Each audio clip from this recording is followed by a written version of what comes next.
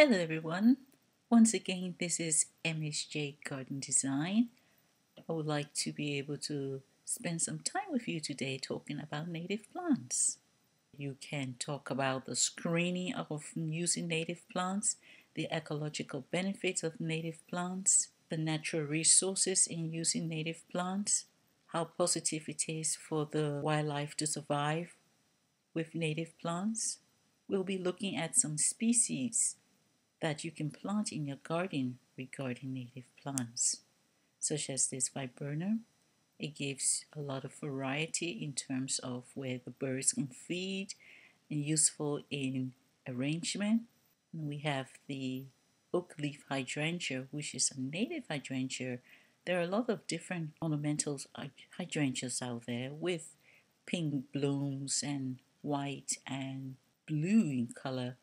But this Oakleaf Hydrangea is native, so if you're interested in using a particular native species, this will be a good one to use. The miniature hydrangea is called the peewee hydrangea.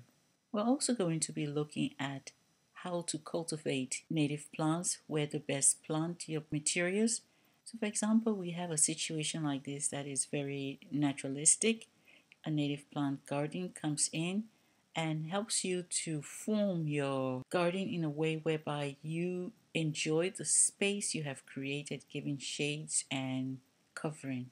You use plants that will create natural habitat for the butterflies, such as the asters. And you can look down below and see how the native plants will give you ground cover as well. This is a luscious garden that flourishes itself in the springtime.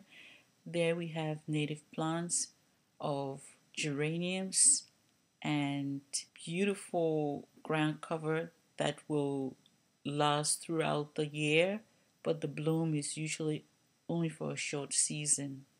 Here are some campanulas that gives you colors, and in the back some height of your native plants that will bloom at a certain time. So you want a garden that will give you colors throughout the entire season.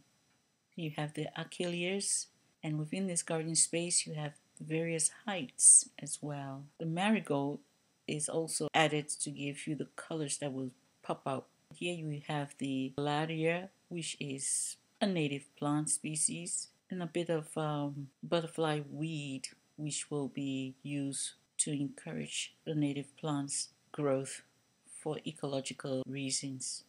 There are lots of different native plants. When they are planted correctly, like this Plantain Pussy-toes, it creates a habitat for the community of American painted butterflies. Now, if the butterflies do not have this particular plant, that colony will not survive. So we encourage native plants in gardens. You can add in native plants in your home landscaping to encourage the wildlife. There are some native plants that are actually detrimental to the trees because they've been planted in ways that are very, very unsightly. But using the same species, the Parthenocissus quinifolia, when it is planted in a way whereby it is attractive to the eye, it allows you to move into the space like this picture on your left. You begin to enjoy the native plants compared to that on your right, where it is harmful to the power line. Here is the same native plant used as a ground cover and as a hedge. Look at what colors it produces. So when using native plants, you want to use native plants from the ground cover stage, where they will cover areas so you will minimize your weeding. In this case, we have the wild ginger. To your grasses, which will give you that beautiful sound when the wind is moving, as if you're at the seaside. And in the autumn times, this sea oat grass can be used for lots of attractive craft. Using the ferns to the phlox. This area here looks a little unsightly because the native plants was not being used correctly. But once you take a little bit of time and you work on the landscape, this is what you'll see. So the native plants are beginning to pull in the trees, small shrubberies, and ground covers. for you to enjoy the sight. We have native plants that will now give you the tree height with colors blooming. You have this Amelanchier and the wild sunflowers. You have your fir tree that will cover up some unsightly areas, native fir. And here we go again now, looking at how it screens the building and soften up the edge of the building. So you move from the low area of the grass into the ground cover, into the little bit of height of the shrubbery, and you have the tree. And all of that helps you to really enjoy designing with the native plants. We have an area here where the car park would have just been a sea of grass, no attraction at all, but the space is being broken up with native plants in the middle, so as you get out of your car, you get to see colors and the butterflies and the bees and the birds all around you in nature. You can also use native plants for drainage. So if you have a wetland area, native plants love their feet being wet, so you can add native plants to your rain garden. Once again, you can use native plants to screen buildings that would just look dull and boring, but adding a bit of native plants there would just give that building interest.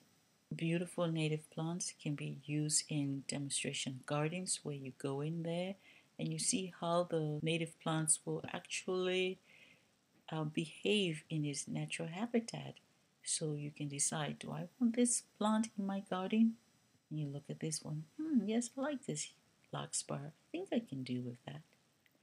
So native plants have lots of wonderful opportunities to be used. Do not be afraid of using native plants.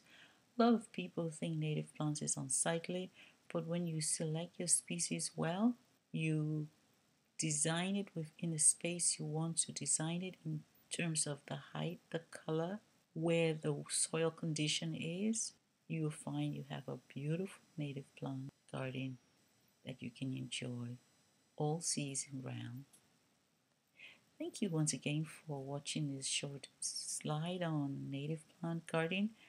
I'll be happy to answer any further questions on how to design with native plants, give you lectures in your various garden clubs or whichever area you feel comfortable with. Thank you so much. This is MHJ Garden Design. The garden is my happy place.